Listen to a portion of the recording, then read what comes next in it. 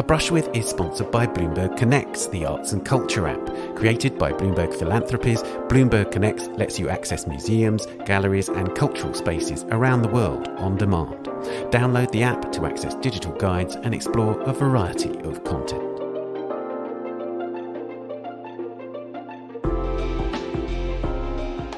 Hello, I'm Ben Luke and welcome to A Brush With, the podcast from the Art newspaper in which I talk to artists about their influences, from writers to musicians, filmmakers and of course other artists, and the cultural experiences that have shaped their lives and work. And in this episode it's a brush with Nalini Malani, whose work in drawing and painting, performance, video and installation responds to contemporary politics and human rights issues through the language of ancient myths, of poets, writers and thinkers, and of the history of art. Nalini is increasingly celebrated for her installations that she calls animation chambers, fusing video and drawings, text and voice, which engulf the viewer in environments that contain endlessly shifting sequences of imagery and stirring soundtracks, a call to action in terms of both their political and cultural content. Nalini was born in Karachi in 1946, a year before partition, which separated Imperial British India into India and Pakistan. Karachi became part of Pakistan, and Nalini's family were among millions of refugees in the territory. They eventually moved to Calcutta and then to Bombay or Mumbai, where Nalini still lives today. She studied at the JJ School of Art there between 1964 and 1969 and had a studio at the Bulabai Memorial Institute, where she was part of a multidisciplinary community in which art, music, dance and theatre were practised both individually and collectively. Though drawing underpinned her work then, as it does now, she made early forays into video art in this period, including in Dream Houses of 1969, now in the collection of the Museum of Modern Art in New York. Here, Nalini looked at the idealism of modernist architecture during the tenure of Jawaharlal Nehru, India's first Prime Minister, and linked forms she constructed in cardboard and then captured in stop-motion animation to the art of the Bauhaus. For the later film Utopia in 1976, Nalini fused Dream Houses with footage of a woman looking over an urban development, apparently adding a critical edge to her original piece and introducing the mixing of techniques that are the hallmark of her later moving image work. After a pivotal period in France in the 1970s, as we'll hear, Nalini returned to India and through the 1980s primarily made drawings and paintings in mixed media with a strong social message, as well as in 1985 organising the first exhibition of women artists to be staged in Delhi. In 1992, India was shaken by sectarian violence after Hindu extremists destroyed the Babri Mosque, and it marked a turning point in Nalini's practice. Among the first work she made following these events was City of Desires, an example of what she has called her erasure performances, which she said was an indictment against the rise of Hindu fundamentalism, which was allowing the destruction of the most beautiful aspects of its culture from the past. At the same time, she was working on an ongoing project across multiple media, taking the character of Medea from the myth of Jason and the Argonauts as a means of exploring colonialism and its legacies. With an increasing conviction that the most appropriate form in which to respond to social political events in India was through the popular and universal form of the moving image, she increasingly worked in multimedia from this point. Her first large-scale video installation was Remembering Turbotek Singh from 1998 to 99, which reflected on India's nuclear weapons tests of that time and used imagery of the bombs in Hiroshima and Nagasaki. The video installation Unity in Diversity from 2002, as we'll hear, was a further reaction to Hindu nationalism and sectarian violence, this time bloodshed in Gujarat. In the early 2000s, she began to develop what she called video shadow plays. Game pieces from 2003, for instance, features 6 suspended cylinders made from the sheets of the plastic mylar, painted on the reverse with images of animals which were lit by the beams of projectors with video imagery of the Nagasaki and Hiroshima bombs. The piece also contained animated images, which Nalini has called graffiti, of gods and demons from the Hindu pantheon. The video shadow plays grew increasingly ambitious in works like In Search of Vanished Blood from 2012, which features 6 synchronized films and 6 rotating mylar cylinders. The voice of Cassandra, another figure from ancient mythology, tells a story of violence, especially against women, accompanied by animations responding to works from art history and to footage of contemporary conflict. The piece is in the collections of both Tate and Guggenheim. From the video shadow plays, Nalini moved into the animation chambers, increasingly using animated drawings made on an iPad alongside the video material. Can You Hear Me from 2020 was prompted by the horrific story of the rape of an 8-year-old girl in Kashmir, and as Nalini put it, explored how the idea of nation, or the idea of community and group, is marked on the bodies of women. The work features 88 overlapping animations projected on the walls of the gallery, including everything from hand-drawn images and notes to fragments of printed text. In My Reality is Different from 2022 to 23, Nalini worked with 25 historic paintings from the collections of the National Gallery in London and the Holborn Museum in Bath, fusing details of pictures by artists including Holbein, Rubens and Wright of Derby with the animated iPad drawings that she's called thought bubbles, which address contemporary geopolitical concerns alongside the colonial histories that underpin the historic works of art and their resonances today. Again, the story of Cassandra dramatically accompanied these teeming images. Standing amid Nalini's animation chamber, I remember being conscious that the imagery was morphing so consistently that no two moments were the same, a hugely important element in her practice ever since she made the first video shadow plays in the 2000s. And it's this with which I began our conversation. How does this constant movement of images and sound affect the meaning of her works?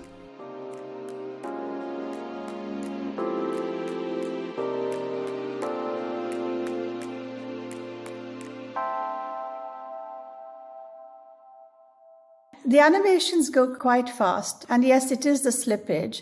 In the case of Can You Hear Me, which was showing at the Whitechapel, there I do it purposefully, and actually because I want people to just get a glimpse of the quote and go back to the source, because that's a kind of a cheating way of getting people to look at that source. Also to try to connect to what I'm actually using in the visual, which actually had to do with a rape of a little girl, an 8-year-old girl. And the urgency of it is such that it's the trauma that one experiences when one encounters these things and hears about them in the press and so on. So yes, there is that. However, in My Reality is Different, my idea was to show different aspects of that painting and then incorporate it in the animation, such that if the viewer then goes back to see that painting, would then say, oh, now where was it? What was that? And I think artists are very observant about details in the old classics. For example, there is the robe of the Madonna in one case, where Christ is being brought off the cross. And the Madonna she's of course weeping and she's in mourning, but the robe is like jagged mountain peaks, the blue. And it's like the mood or the emotion of the woman that is being expressed by the artist. So these are things I think that, artists do notice. And I would like to bring that to the attention of the viewer as well. Absolutely. And so when you talk about going back to the source, you want your viewers to leave the exhibition and embark on a kind of research, effectively. Yes, I do. Yes. I'll tell you why I say that. When I read literature from another part of the world, for example, Dr. Faustus by Thomas Mann, what interests me in that particular book is the annotations and the historicity. Otherwise, I haven't lived through that war. And it wasn't a first-hand experience or even a second-hand one if it was parents. So that's what I have enjoyed doing. In the sense that it enriches the span of how I can understand the work. Absolutely. And of course, one of the ways that you explain your experience or interpret the imagery that you're using or the text that you're using is through your hand. And I really love the fact that you've described your iPad drawings and drawing generally as thought bubbles. In other words, you're thinking through the process of drawing. Tell us more about that. I find that I can work my ideas out through drawing. When I did get this iPad some years ago, I found an app which was for children. It was for 12-year-olds. I tried using the pencil, which I hated, and I found I was happier with the touch. It was like, when you actually paint, you're also using the end of your fingers, your fingertips. Similarly, with the iPad, with this particular app, I could actually draw directly with my fingers. And there is a sort of tactility and something more organic rather than just the digital that interests me.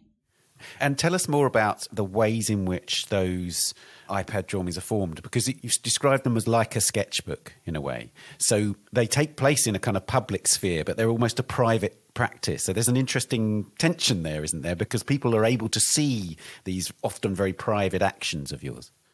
The first set that I made, Can You Hear Me, which was, I edited it down to about 88.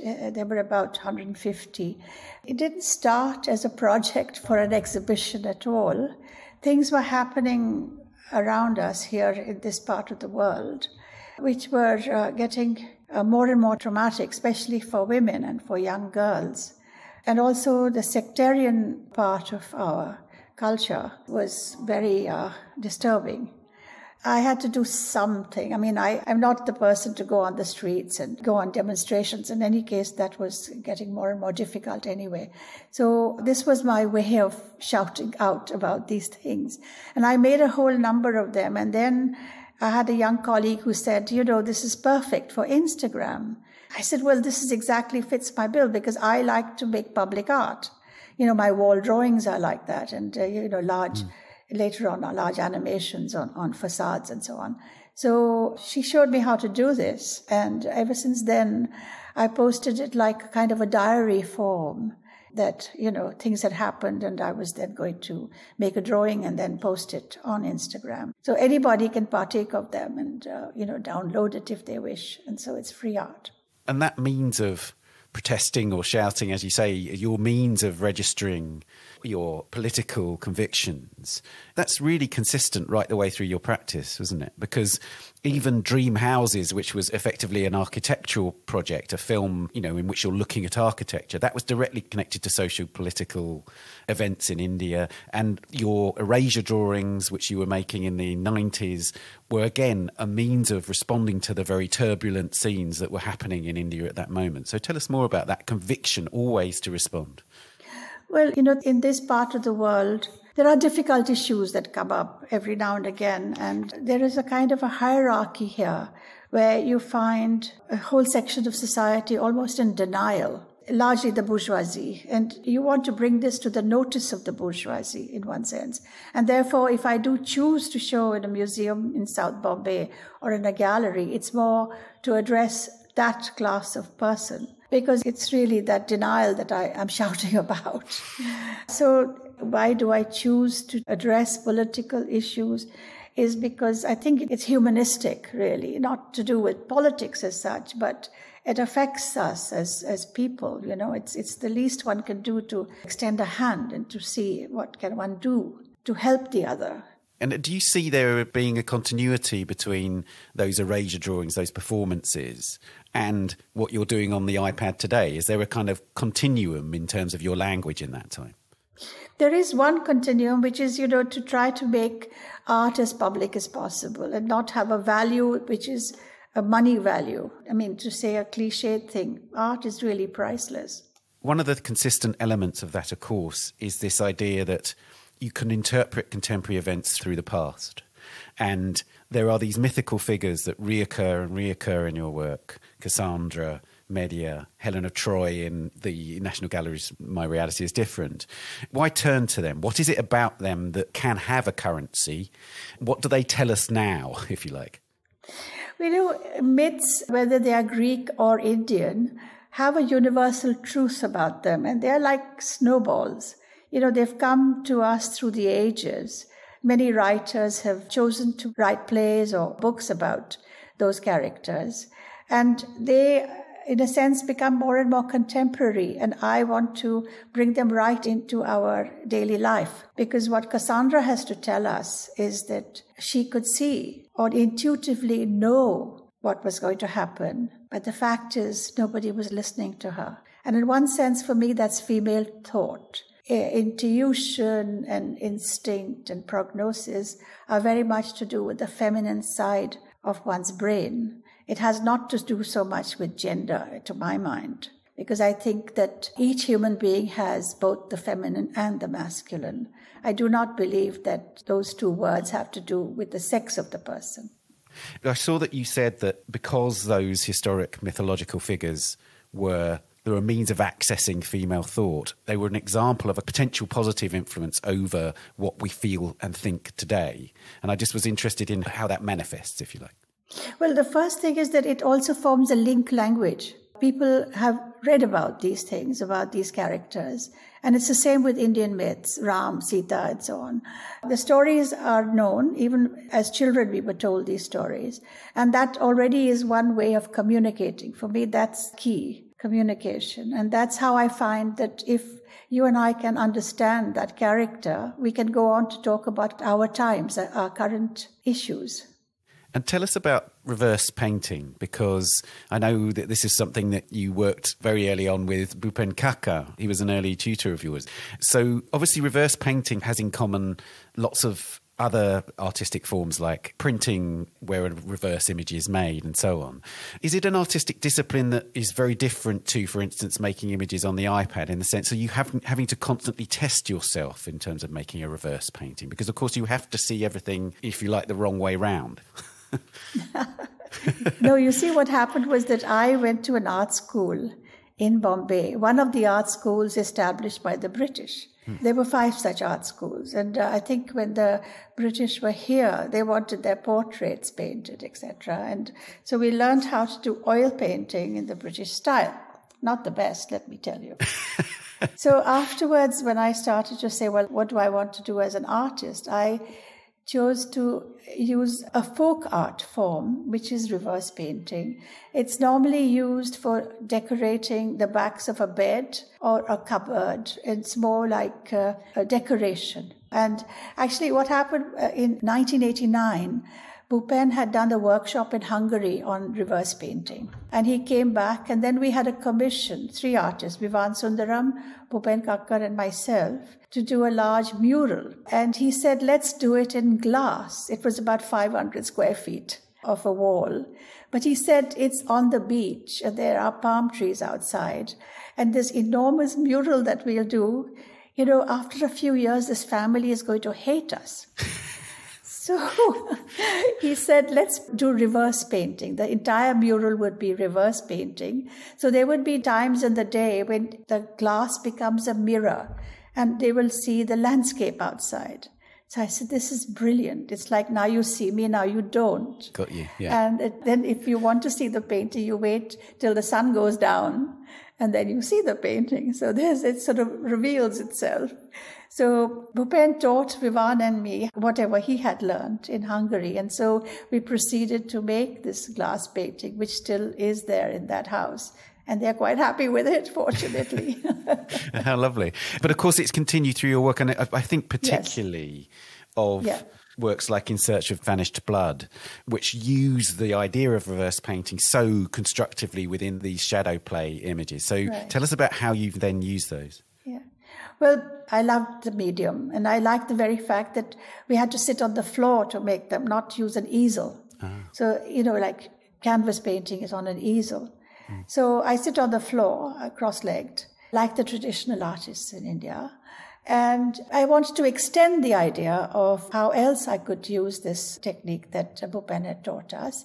And I discovered this material called mylar, polyester film, which is used for overhead projection. But you get them in different thicknesses. So I was able to source rather thick mylar, and they formed really good drums. It all started actually with a theatre play that I was working on with Anuradha Kapoor, the theatre director. And we decided to do a play based on Bertolt Brecht's story called The Job. It was in the experimental theatre here in Bombay. And we decided not to have any blackouts for change of scenery or change of costume. It was to be in a kind of a factory. And I made these cylinders like pistons in a factory. And each piston went over the protagonist. And she changed into something else with the painting I'd done of, you know, another costume, because she changed from being a woman to a man because she takes on her husband's job as a night watchman. And then there's also a scene where there's a train journey. So when they twirl, it becomes like going on a train, etc. So that's how it started, because it was actually the function of it was in the theatre play. But when they came down from the flies, they started to twirl anyway, and they cast shadows. So in the midst of this play, we had real problems with the actors who wouldn't want to travel with them.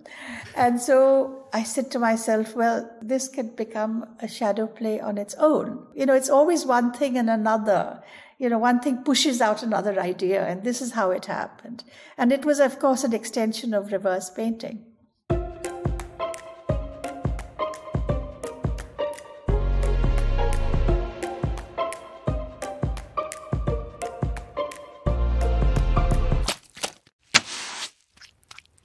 Well, let's move on to the questions that we ask all our guests.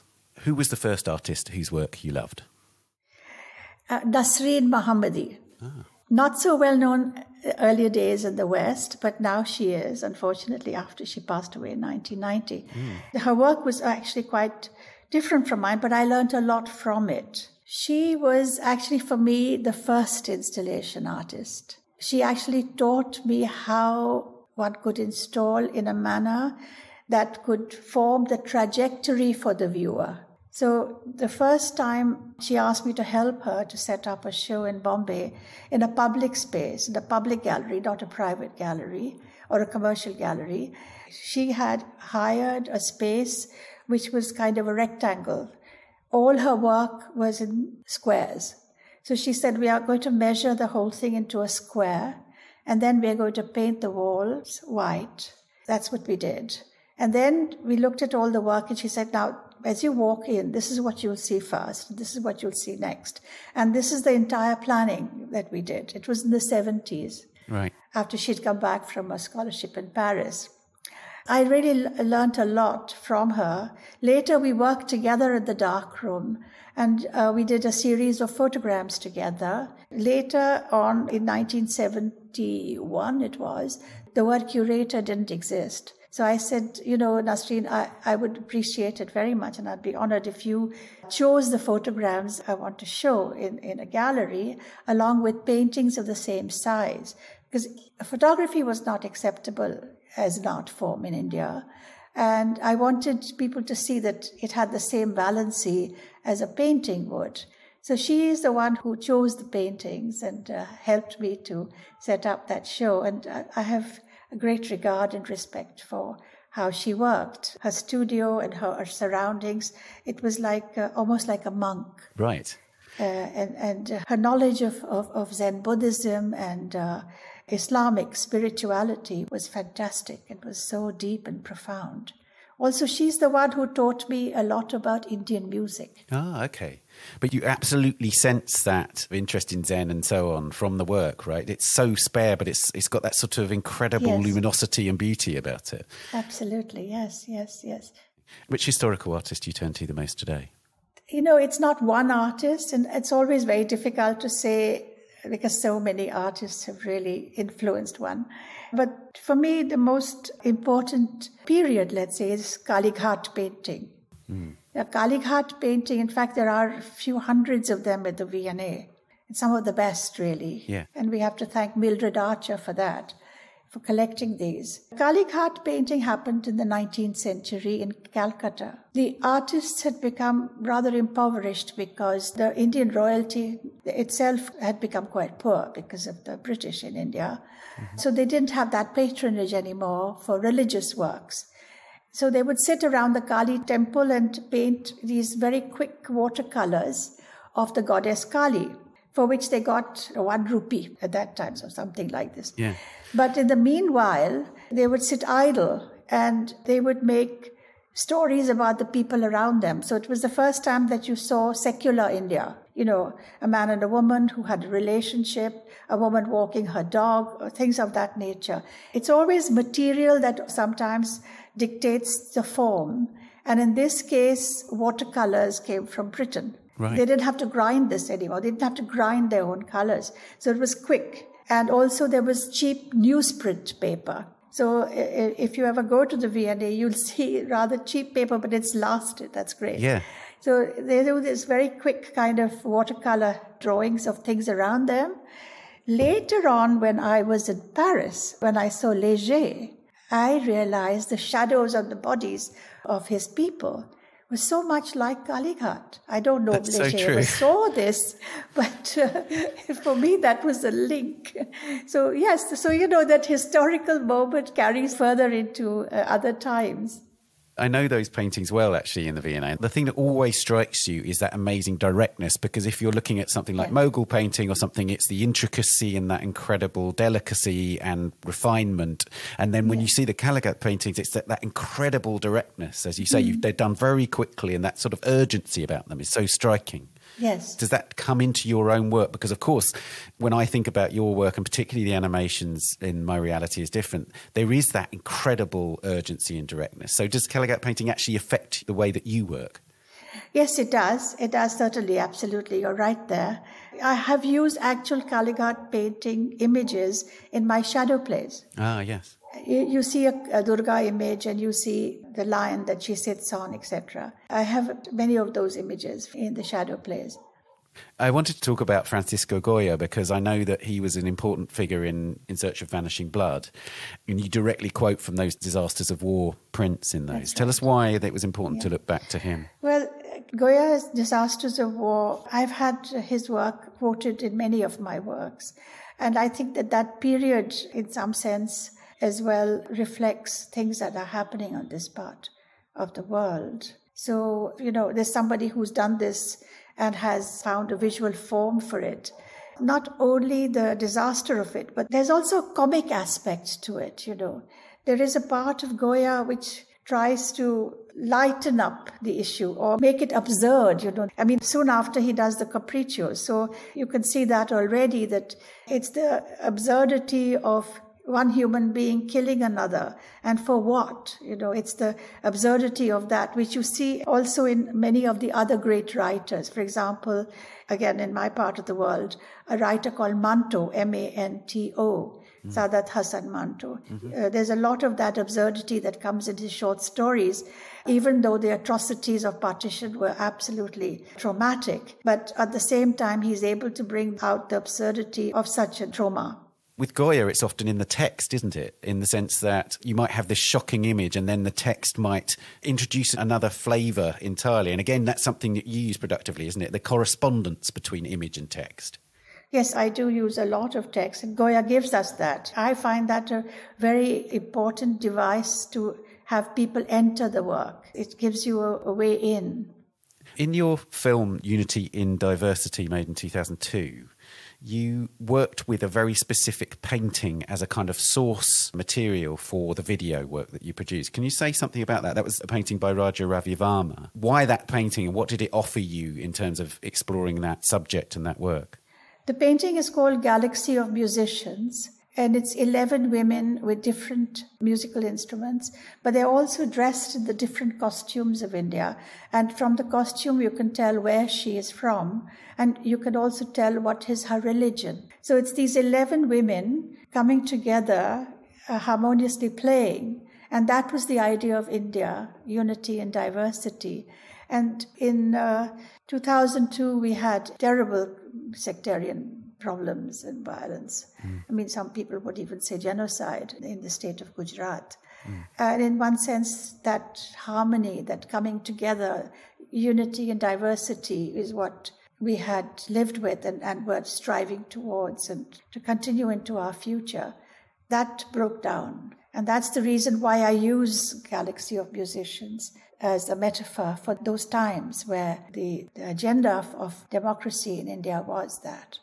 So is the mood of that film then a kind of lament, as it were, or is it also expressing a hope that it might happen again, if you know what I mean? Is there a hope for unity? Well, it's in a way to fervently hope, let's say, but the ferventness is dire. It's really like saying, for God's sake, let's put this together and, let's make it work. And it's obviously got a tremendous potency today because, of course, Modi had a position of power in Gujarat at that time and is now Prime Minister of India. So it must therefore have a particular resonance for you today. It does. And yet, we are in a situation where we are soon going to have elections. And for the third time, he's going to come in. And things have become very difficult for a lot of people who speak out. Indeed. Let's talk about contemporary art. Which contemporary artist do you most admire? It's Louise Bourgeois, actually. We don't see much of her work in this part of the world. It's largely, reproductions and so on. I did meet her, though. Her studio was not very far from the gallery where I show in New York, Gallery Lelong.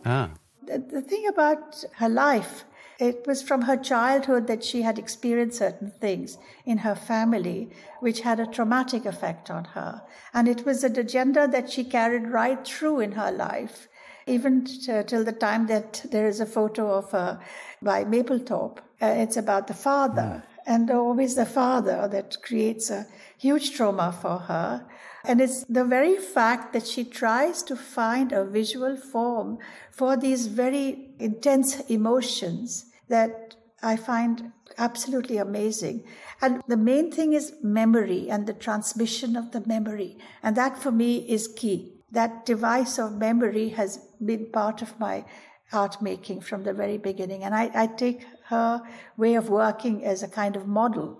Right. And also one of the things I think that's consistent with her work and yours is that sense of the body as a kind of transmitter of psychological intensity, if you like. And in the sense that you've consistently used the body as a kind of site for all sorts of textual and poetic and emotional language, if you like. That's true. Very true. Perhaps it has to do with being a woman in the sense that the transformations that a woman's body goes through throughout her life are immense, from the time that a little girl grows up and, there's puberty and the changes in the body during puberty, and whether one has a child or not, it still goes through that period of a notion of the possibility of having the child and to bear it. And later on, you start to menopause and there's a huge other change that takes place. And it also has an effect on the mind. Also in current times, in the kind of contemporary life that we live, it still is a fact that when you see fashion magazines, etc., and then here's your body going totally, out of that mold of what it should be on a shelf, as in the Vogue magazine, you're still in that whole bind of how do you present yourself? How are you going to be? What is happening to you? It's very much present. And therefore, there's one work that I have made, which is to do with a poem of Wisława Szymborska called Ballad of a Woman. It's a woman who's been killed. She's murdered. But she stands up and she starts to clean up. She takes away his clothes and she puts them away so that nobody finds them. Even the weapon has to be hidden. So even after her death, she's cleaning up, So it has to do a lot with being a woman and what society, the kind of burden all these decades and centuries have put on women. I think that it's taking a toll. It's even now taking a toll. And as you say there's a tremendous engagement in your work with histories of sexual violence and general violence against women and girls indeed.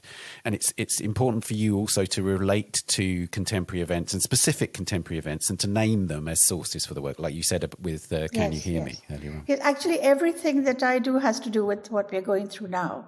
It only has a relevance if it has been experienced today, and what I choose to use as a reference point or a quote or anything even from literature of another period, it has to do with what we're facing now. And it's a way of keying in, a kind of way of trying to face it.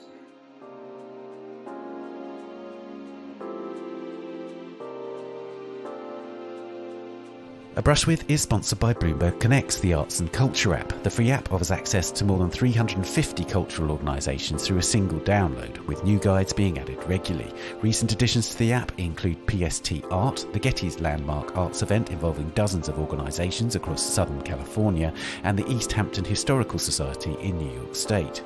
Among the guides on Bloomberg Connects are numerous museums and galleries where Nalini Malani has shown her work, from the Whitechapel Gallery in London to the ICA in Boston, Massachusetts, to the Juan Miró Foundation in Barcelona. If you download the guide to the Miró Foundation, you can read about its latest exhibitions, find out more about Tuan Andrew Nguyen, the winner of the 2023 Juan Miró Prize, which Nalini herself won in 2019, and explore the Foundation's collections and its remarkable building. To explore digital guides to all the partnering institutions, download the app today. It's available from the App Store and Google Play, and you can keep up to date by following Bloomberg Connects on Facebook, X, formerly known as Twitter, and Instagram.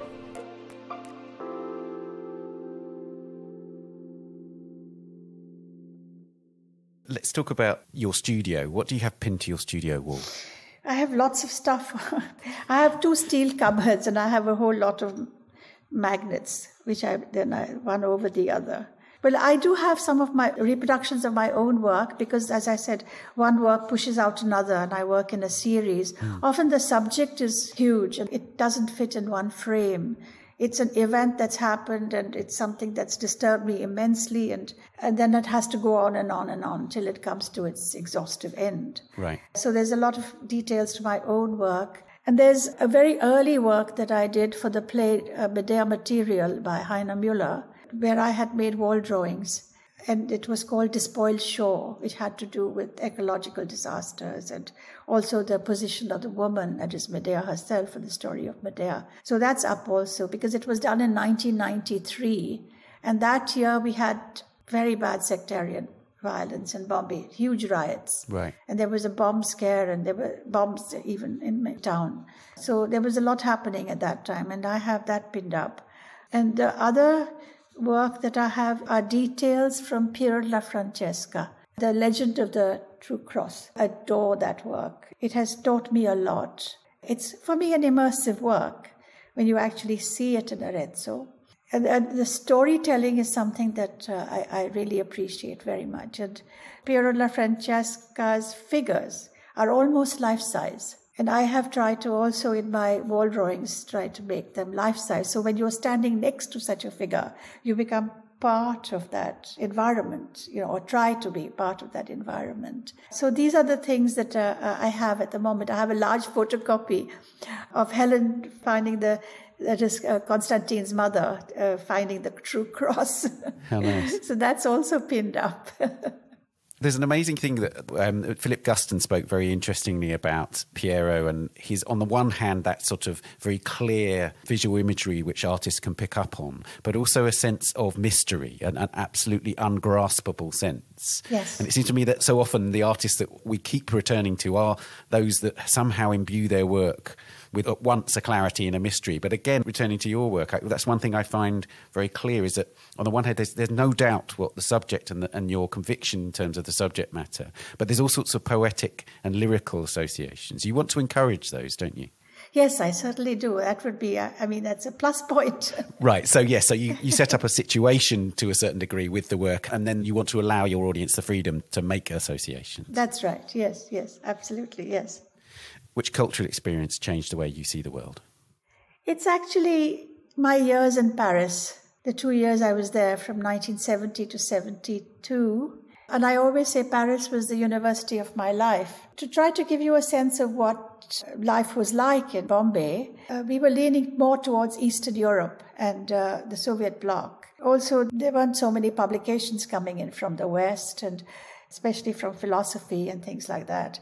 So going to Paris and even going to lectures at the Sorbonne was for me a real eye-opener. And it taught me a lot about India. And my neighbor where I was living in the West Bank, she was doing her PhD on the caste system in India. And my first deep dive into what is the caste system was by reading Louis Dumont it was called Homo Hierarchicus, an amazing, detailed research into what caste was about. Because my family, I was born in Karachi, and we came as refugees. I was barely a year old in 1946.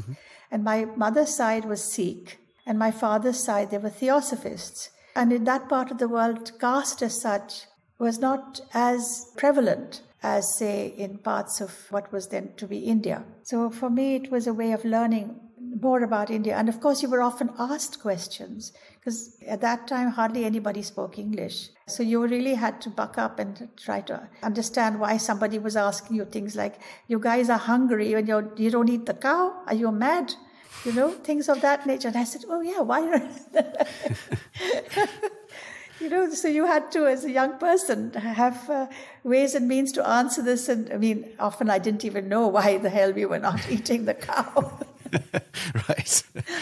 But in Paris, you encountered extraordinary cultural figures, right? You went to lectures by Barthes and Chomsky and so on. And is it right? You even saw Sartre and de Beauvoir around and things. Well, yes, actually, they were very open. And we used to go have coffee with them in Montparnasse. Also, the aura of 68 was still there. Right. So 68 was key. It was like there was the Black Panther movement, and there was this whole thing in Vietnam happening, and we were constantly on the streets demonstrating against Nixon. And, it was a very turbulent time politically, and a great awareness amongst young people. There was one building where the liberal left, let us say, not the Marxists and not the communists, but the liberal left, like Simone de Beauvoir and Jean-Paul Sartre, Michel Léris, they would give lectures. And I met Arafat over there. Oh, right. How amazing. Yeah. No, it's amazing. And, Godard was often there with his porta-pack because he was planning to go and live in Palestine. No, it was an absolutely very rich time to understand what life could be in the future. And what life could be back home when I came back. I can imagine. So that was the time that something really turned. And that stayed with me. Even now, these are the writers I still keep reading, and they have had a big influence.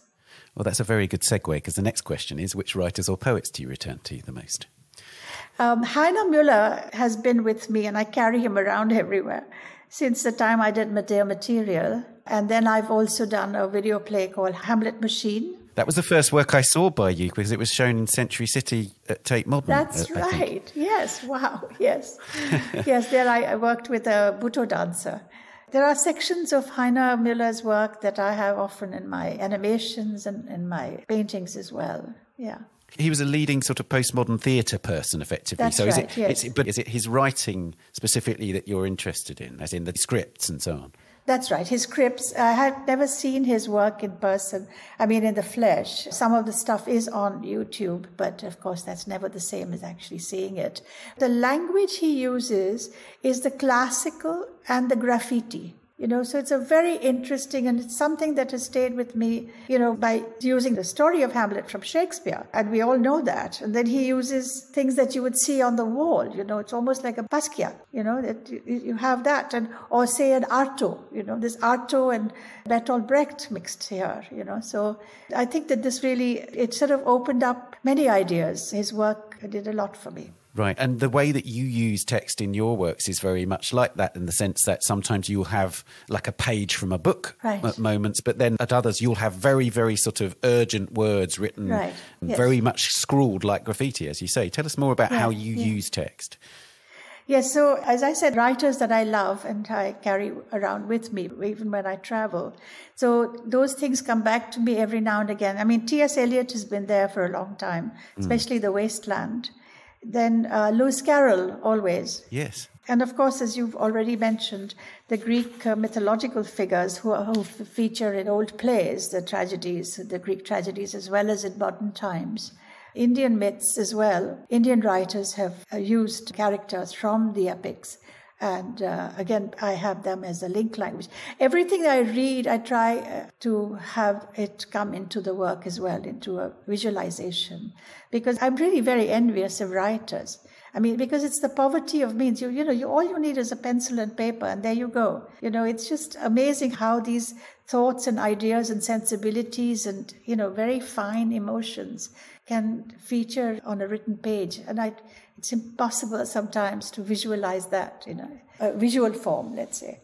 You mentioned Lewis Carroll's Alice in Wonderland there. And Alice is a recurring image. I know she was in both Can You Hear Me and My Reality is Different is actually a quote from Alice, isn't it? Yes. What is it about that story? Is it about that constant questioning, if you like, that's so significant within that? Questioning, yes, of course, but also the startling juxtapositionings. What is forever? It could even be just a second. Amazing things, just amazing what this man has created. And then, of course, I was really struck by something you said, that when COVID hit and time had shifted for so many of us in so many different ways, you turned again to Proust. Yes. Why Proust? And does that also come into the work? Yes, so much to do with memory, isn't it? À la recherche du temps perdu. I tried to read him in French. The slowness, I just had to slow everything down. I was actually stuck in Amsterdam for 2 years. couldn't come back to Bombay. I went even beyond my visa. So it wasn't the worst place to be, no doubt. As I was told not even to think about coming back to Bombay. Things were very bad. And so I started with reading Proust. It sort of calmed my soul, let's say, because things that were happening in Bombay were really extremely tragic. Many other things happened. COVID was one big tragedy, but also the fact that so many people lost their jobs and had to walk home. Yes. Because here the government announced they had closed down all means of transport. So you could see these people, dragging their suitcases, their children on their hips. It was horrendous. I made a lot of drawings at that time, huge amount of drawings and animations, but the drawings were where I had most of these things from different texts coming in. And I know another writer that's been tremendously important, you mentioned her earlier, is Wisława Szymborska. Yes. She's a poet. She's a Nobel Prize-winning poet. Yes. But there's an economy, it seems to me, in the language, which must appeal to you. Absolutely. I mean, there's one which is particularly poignant, which is nothing twice. She says, nothing happens twice. We come here improvised. There's not a moment where you can redo anything. It just is, it is as it is. No two drops of water are even the same. So nothing ever happens twice. And I've done a lot of work on that. The other work that I like very much is about maps. I like maps, she writes. And why does she like maps? Because you don't see the graveyards in the maps. Right. It's all lovely colors and so on. So you don't know where the disasters have taken place. So they're simple things, but there's a profundity which is immense. The other one is about war. Okay, so the war is over. Who's going to clean up afterwards? Who's going to cut the grass? Who's going to bury the bodies? So, yeah, amazing woman, amazing. Going back to T.S. Eliot, it struck me that one of the ways in which Eliot might be useful to you in your own work is his ability in The Wasteland to use classical text alongside contemporary vernacular. That's right. That synthesis of language. And you synthesize languages, don't you? Yes. The way that the texts appear is very much in a sort of collaged form. That's right. Absolutely, yes. So there's T.S. Eliot, who has done a lot with the vernacular, and also an American writer, Grace Paley. Oh, yes. Grace Paley, you can hear the Jewish Bronx in the way she writes. And I pick up these things because it has so much to do with the English we speak. Indian English is very different from English that you speak there. Right. So often people say, oh, we are speaking a foreign language. What is all this? I said, it's not foreign anymore.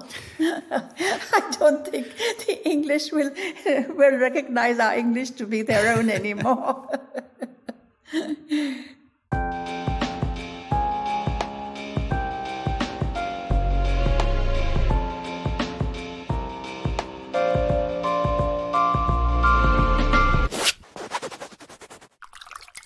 What music or other audio do you listen to in the studio? So I listen to a lot of Indian music, classical Indian music. But having said that, it's North Indian music more than South Indian music, because North Indian music is called khayal, which means ideas or thoughts. Largely is about improvising, but within certain notes, it's a given. It depends on what rag you're going to be singing or playing. You have the 7 notes as you have it in Western music, with all the semiquavers in between. But within that structure, the ascending and the descending scale, you can improvise. That is the basic form. I'm not an expert, but for the little I know, but I appreciate it very much. But there's 2 forms of this khayal, which I really enjoy very much. One is called Tumri, and Tumri is largely sung by women, and we have it today in its pristine form because, people didn't mess around with women's music. It stayed pretty pristine, and we do hear it even today in that form, but it's got contemporized, in the sense that women are singing it in a more contemporary way.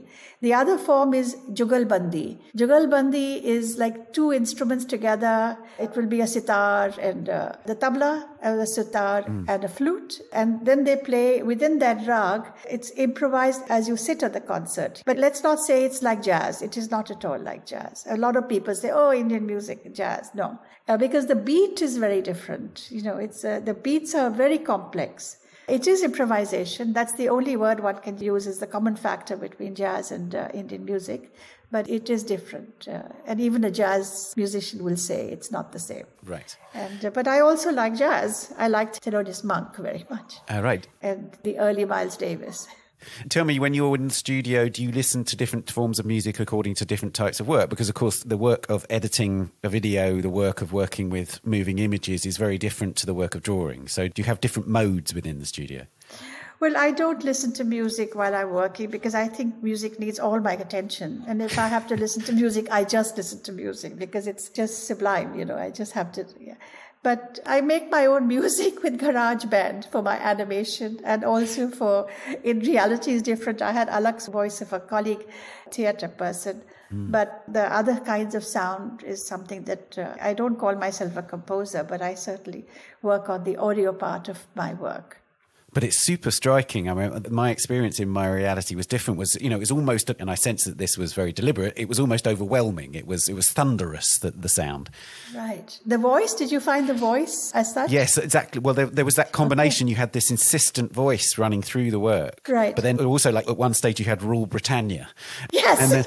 And then sort of incredibly thunderous sounds. So it felt to me like in the same way that you would shock us with images and bursts of text, you wanted the sound to have the same properties, if you like. That's what, I did.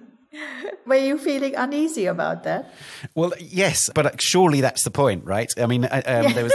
It is. That Britannia thing came because I was walking around in the parade grounds in London. And I said, oh, good Lord, this is where it all happened. That's great. What other media influence your work? Well, there's music and there's poetry and there's dance and theatre. Theatre is my first love, actually, but I can't do much here in India.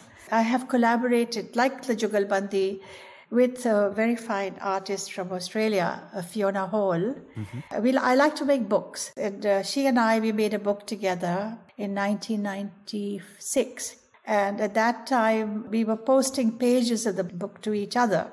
It was based on water and how water has depleted because of the Industrial Revolution, which has had such bad effects on environment and not having bothered to care about what else this revolution could do. Mm-hmm. So this entire book is called Water. And Fiona had done a course in bookbinding, and she bound the book together. It opens at two ends. There's her beginning and my end or something like this. It's a big chubby book that we made. And we were posting pages to each other so we could react to each other. It was quite an amazing project. So I was collaborating with her and also with Alaknanda Samarth, the voice that you heard. She actually was a performer who lived in London. Last year she passed away, unfortunately, so she couldn't even come to the show. But she did Medea with me. Yes. She performed Medea. We couldn't afford another actor. We couldn't afford Jason. So Jason only appears on a television set. So right. She interacts with. So theatre is something that I absolutely love. And of course, film. I made film in 1969, as you mentioned already, Dream Houses. I made 5 films at that time in a workshop in Bombay, 16mm and 8mm. We were watching a lot of East European cinema, and the 2 films that at that time influenced me and I rewatched even now. One was called I'm 20. It was a Soviet film by the filmmaker Marlene Kutsev. And the other film was Closely Watched Trains. It was a Czechoslovakian filmmaker, Jiří Menzel. These were the 2. Later on, it was the Bengali filmmaker, Hrithik Ghatak. Everybody loves, of course, Ray. Yes. And he's a classic, absolutely. Mm-hmm. But Hrithik Ghatak is not that well known outside of India. I think the BFA has him in the archives. But this is the filmmaker to be really, if you have the time, to see his work, especially on partition of the east of Bengal. Because there was a huge partition that took place. And so in terms of the films that you've been inspired by, it seems to me that all of this is within what we would call the territory of experimental film. And it obviously appears that you are constantly wanting to produce experimental film in the sense that, pushing the format and the form of the film as well as the imagery, if you like. Yes, absolutely. Because the film I made after I saw I'm 20, I had access to a 16mm camera, and the film I made is called Still Life, and it's only to do with objects, intimate objects in a room, and I become the protagonist with the camera. So there is no person, but the camera becomes the protagonist and lives a life through these objects. At that time, I was also reading Eisenstein's film form and film sense and so on, trying to educate myself. So all of this appears in this short film. The strange thing is this all happened in the 60s and the 70s, and the museum here is going to finally show those 2 decades of my work. So that is something that I'm looking forward to. That sounds great. Yeah. Is there a particular discipline in your daily working life that you see as an essential ritual? I draw. I try to draw every day, because if I don't draw, I don't know how to put down my thoughts. I don't have words. It's through drawing that an idea emerges. This is how I do it, ever since I was at the art school, actually. And can that be still whatever drawing medium you happen to have nearest to you? So from iPad to a pencil? Yes, because there was a time in 2 years I had no studio. So I had a studio on the move. I used to have a satchel in which I carried sets of books based on the street where I had my studio, which was at a wholesale market. And it's a place called Loharchal, where there's a kind of a hierarchy of division of labor, etc. And you couldn't take a camera there and shoot people. You were entering people's living rooms on the pavement. Right. So it was with memory. I just had to memorize what I saw. And all of this I put into this moving studio because I had no studio. So for 2 years, I was living with this bag. And now with the iPad, it has the same, it's like a studio on the move. And then I can also put sound on it, which is great. If you could live with just one work of art, what would it be? That's also a very difficult question. The Piero da Francesca, I would want all of that big Arezzo. It's like, it's an immersive artwork, and it's just, you can't stop looking at it. I've been there twice. And I love the story, the narrative. It's so cinematic. And his ability to fix on aspects that you might not expect to be the kind of crux of the story. Yeah, that's absolutely. And the dignity of the people. I mean, there's a kind of the tilt up of the face and the head. It's just, it's a masterpiece. And lastly, what is art for? Well, again, a line from the Cheshire Cat. Imagination is the only weapon in the war against reality. It's a difficult line because there's the word war in it, but I think that art gives the imagination that portal, and it's only through all the art forms, be it painting, sculpture, music, cinema, all of it, and especially I think cinema because it's available to everybody and everyone can partake of it. It can really open up the mind, and that's where imagination against the reality principle, let's say, in the Freudian sense, can be faced.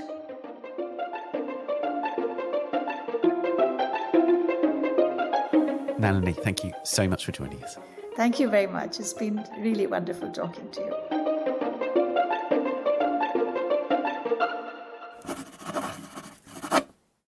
Nalini Malani, Can You Hear Me? And Ballad of a Woman are at Concrete in Dubai in collaboration with Volte Art Projects from the 25th of February to the 3rd of March. Nalini Malani, The Pain of Others, 1966 to 1979, is at the CSMVS Jahangir Nicholson Art Gallery in Mumbai in India from the 1st of August to the 5th of November. Work by Nalini features in Ambiente, 1956 to 2010, Environments by Women Artists 2 at Maxi in Rome from the 9th of April to the 6th of October, and In Search of Vanished Blood is going to be shown at Tate Modern in London in its free collection displays from the 13th of December this year to September 2025. And that's it for this episode, and indeed this series. Please subscribe to A Brush With wherever you're listening, and do give us a rating or review on Apple Podcasts. Do also subscribe to our sister podcast, The Week in Art, a deep dive into the latest big art world stories, the top shows and the key issues every week. And please subscribe to the Art Newspaper at theartnewspaper.com. We're on X, formerly known as Twitter, at Tan Audio, and on Facebook, Instagram and Threads. Production, editing and sound design on A Brush With are by David Clack, and the producer is Lewis Jebb. Thanks also to Daniela Hathaway. A big thank you to Nalini Malani. We're back on the 27th of March. See you then. A Brush With is sponsored by Bloomberg Connects. Download Bloomberg Connects today and discover cultural institutions on demand.